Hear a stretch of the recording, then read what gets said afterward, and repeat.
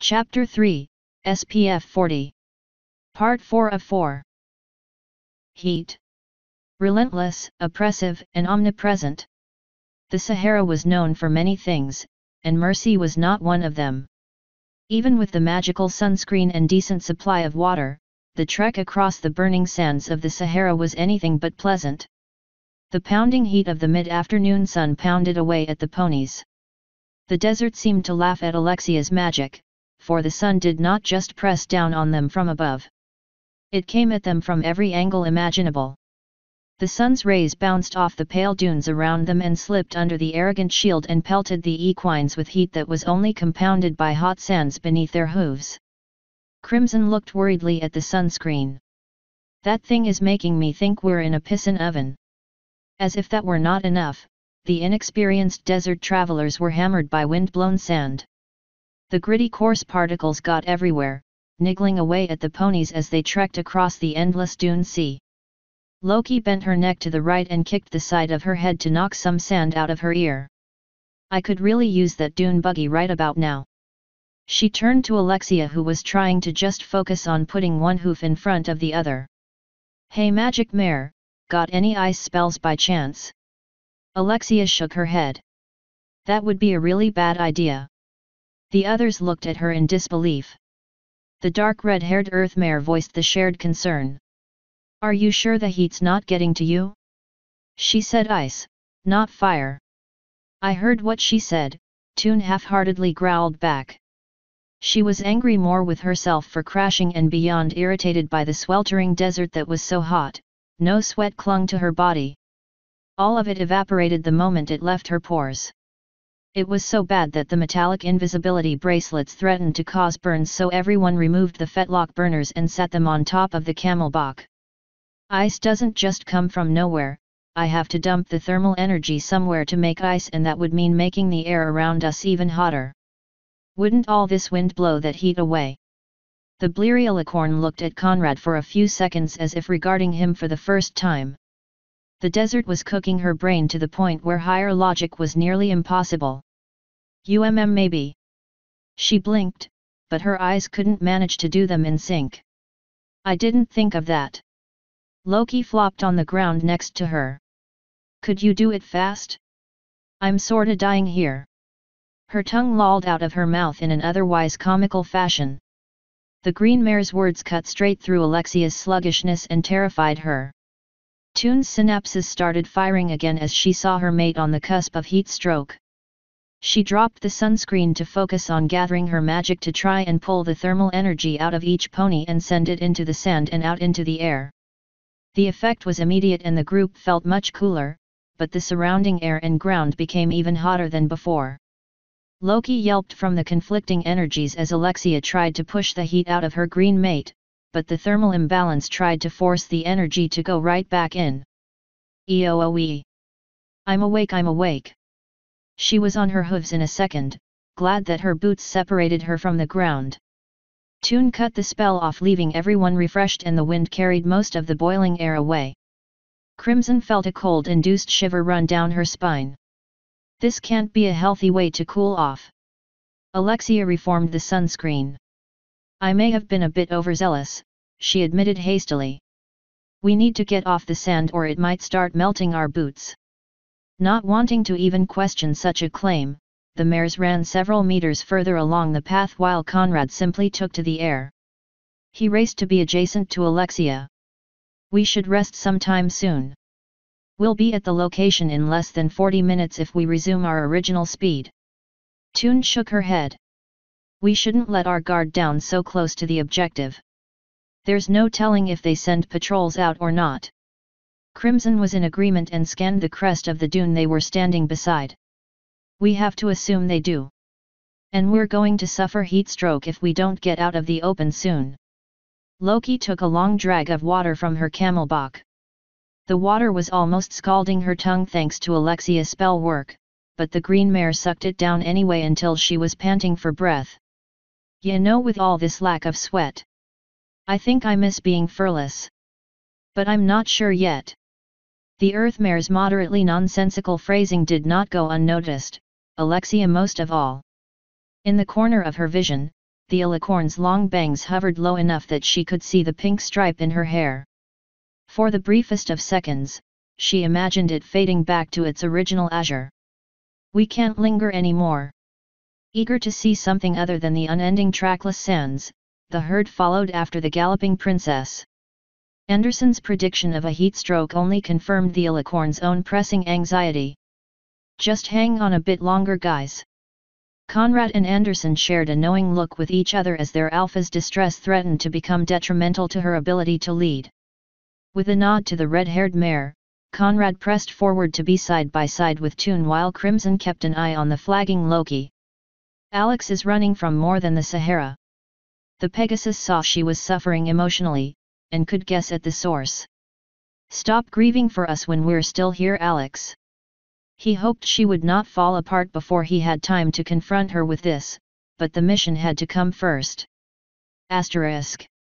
While ever mindful of succumbing to the elements of the merciless desert, Toon was bound and determined to get to the objective. Mercer said the only activity the satellites detected are the irregular deliveries going in and out by cargo truck. I bet they actually don't send patrols because that could be detected. 30 minutes into the run, Alexia cut off her sunscreen and trudged up the last sand dune. This should give us a view of the target area. The four equines saw the early evening sun cast the small collection of camouflage tarps in a rather anticlimactic light. The facility seemed more like an abandoned World War II supply depot more than anything else. From their ground-side view from on top of a smallish sand dune, they were able to peer beneath the camo tarps roughly 250 meters away. The whole area was nestled in a large flat tract of sand with only one last dune between the tarps and a vast stretch of flat sand beyond it. At a distance, the depot looked for all the world to be abandoned. Nothing moved save what was disturbed by the dying down winds. Unfortunately, details were difficult to come by at such a distance. Conrad and Loki scanned their surroundings and found nothing that would hint at the presence of any patrols or stationary guards. The green mare wanted to get out of the baking sun, but avoiding a bullet wound was also high on her list of priorities. She tapped Toon with a hoof. Place looks empty. What do we do? Alexia's muzzle scrunched in contemplation after shuffling behind the crest of the dune. Intel has it that this place is getting irregularly timed shipments, so it can't be truly abandoned. I bet there are a few traps or alarms if anyone tries to approach the facility. A superior smirk creased her face. Gather up, I'm going to teleport us to that collection of barrels on the far side. The herd huddled around their alpha as the alicorn popped her head back over the dune to get a visual on the supply cache to pick a destination. Better go ahead and weave in my ward against anti-magic fields. The last thing I need is to get cut off. Toon's horn radiated a nearly blinding azure light as she weaved the spell into being. In a flash of blue light and a slight clap of air, the four ponies disappeared from behind the dune and rematerialized in the middle of a large collection of rusting oil drums. Once the non-alicorns recovered from the teleport, they automatically spread out to carefully search the area. The depot was of moderate size. Fuel drums lined the entire perimeter, save for the front gate. The containers were either bone dry, or filled with ruined lubricants. The barrels were typically stacked 3 high, but several breaks in the form of toppled cans allowed the 3 searching equines to map the area. Toon remained behind to try and program in a Mayan detection diagram in her harness's computer. The depot had several structures including a single barracks and 2 separated 5-car garages with an additional 7 open-air repair stations for tanks. Both former criminals noticed several old vehicles were still present. 3 partially broken stripped-down half-tracks sat in the garages while 2 Tiger tanks sat on the open repair bays. One of the last 2 structures was an armory that Crimson explored briefly after risking a venture from the fuel drums. It was 2 stories tall and was still crammed with munitions ranging from tank rounds to small arms and ammunition for the 1088mm anti-aircraft guns that were cooking in the arid climate around the depot. The final structure looked to be the command center, but was structurally unsound thanks to the half-dozen holes left behind by Allied bombing from almost a century ago. There was nothing to suggest that the depot had been touched by anything other than sand save for the very faint single line of tire tracks. leading up to the center open space of the depot, but then turning around and leaving. Conrad was the first to return to Alexia with news. He could tell right away that she was having some difficulty getting the holographic diagram working, but he ignored it to give his report. I checked out the garages and the camo tarps. Nothing looks like it's been touched since the war. Tools, engine parts, and the garages in general are covered in sand. If there is anyone here, the only sign of it would be the tarps. They look old, but I can't believe the desert wouldn't have ripped some of them off by now. As it is, the entire complex is still fully covered by them. Loki bounced over a tipped-over barrel as the Pegasus was giving more details about the mountings holding the tarps in place. Whoever resecured them used old pikes and rope, and it all looks like it was done by the Germans, but I just don't buy it. Toon nodded as she digested the information. Loki, boot that laptop and write down his findings while you tell me your own. Righto. The Green Mare was thrilled at finally being in some real shade again, and the wall of fuel drums kept the sand-laced wind from depositing more granules into her fur and mane. She sat on her haunches and spoke while waiting for the computer to wake up. All of the fuel drums here are empty or filled with gunk. There's no way the gas Thompson's intelligence team discovered is being stored in these things. She rapped a hoof on a nearby empty barrel to emphasize her point. The CC's trashed. It's a wonder the thing is still standing after all this time. The tanks in the yard won't be moving anytime soon, as the engines and main guns have all been sabotaged, likely from the retreating Germans. Anderson arrived last with a plastic bottle in her mouth as she navigated the toppled barrels with more grace than Loki did. She lowered her head to place the bottle quietly at her alpha's feet so she could speak. Found this discarded water bottle in the barracks. Alexia used her kinesis to bring it up to her eyes, which immediately fell upon the trace of water at the bottom. I know the tarps keep this place relatively cool, but there's no way liquid water could stay for long around here. This means someone was here very recently, Toon replied with a satisfied grin. Excellent find. She turned to Loki. Did Mercer say there's been any recent activity in the area? She shook her head. He didn't say anything, but then again, I didn't ask. Ask, Toon commanded. I will operate under the assumption that there hasn't been unless you tell me otherwise. Loki nodded her understanding and backed away to speak away from the conversation. Toon faced her other two mates.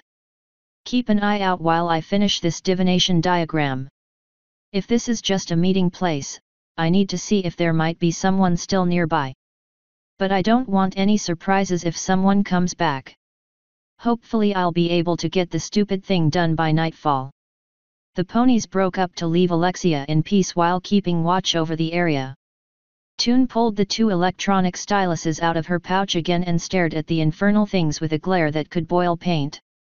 I'm so used to drawing on a hard surface that writing on thin air is a serious pain in the flank. Her aching wings had settled down to a dull throbbing discomfort. The Silver Mare's mastery over her telekinesis was to the point where she could gently massage her stiff muscles while still being able to focus on the two pens.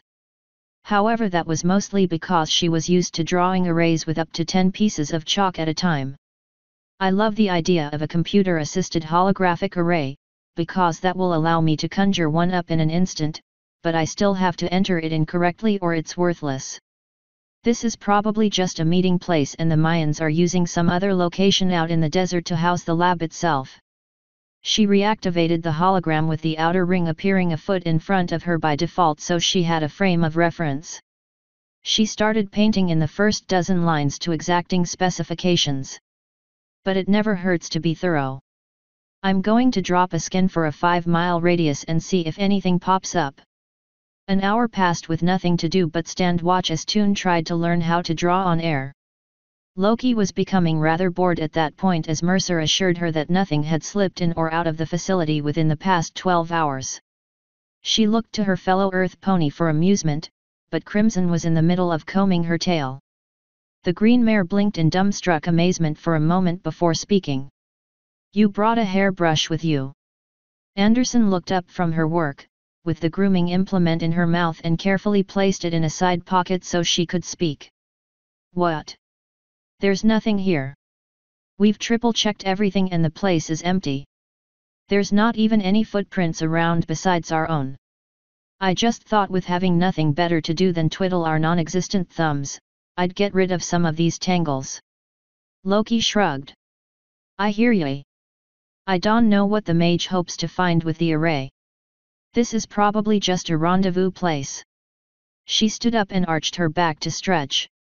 Conrad had been listening in on the conversation from on top of stacked barrels. Whenever he wasn't flying, he preferred to be on raised platforms or furniture. You guys don't think we might be sitting on top of an underground facility by chance, do you? Both mares gave him a quizzical look with Crimson huffing in amusement. No one is dumb enough to make an underground complex in sand. That's just stupid. He waved an indignant hoof in the air. You don't honestly believe the desert is nothing but sand between here and the mantle, do you? Of course not. But I also know sand is way too unstable for that kind of construction. As her two mates bickered, Loki's tail twitched. She froze for almost 4 seconds until her tail twitched a second time. She twisted around to grab it in her forelegs. Something's coming. Anderson stopped mid-sentence and both other ponies turned towards Loki. What? The green mare looked at her twitching tail. Something's coming. She let go of the awry appendage and jumped up 2 stacks of barrels to pull Conrad off the stack of barrels and down to the dirt.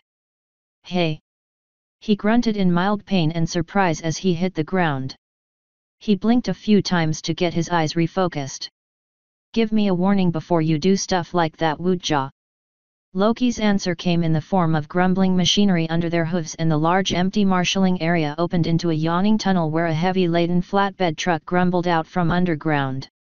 The ponies ducked behind the wall of fuel barrels and peeked out from breaks in the drums. They went unnoticed by the driver of the first truck and the 3 that came after it. As soon as the 4th truck left the broken-down security gate, the large trapdoors closed back up. A massive fan revealed itself from the sealed-off part of the nearby barracks and kicked up a small dust storm to conceal the doors with a layer of sand. The equines ducked behind the rattling stacks of barrels, trying to protect themselves from the sandstorm. After 2 minutes, the fan receded back into the barracks and the depot fell silent once more, save for the distant sound of grumbling engines. Conrad popped up from under cover and smirked in the direction of the trapdoors and jabbed Crimson in the shoulder. Ha! Called it. Author's note. I was so tempted to name this chapter Tatoin. End author's note. End chapter 3. SPF 40.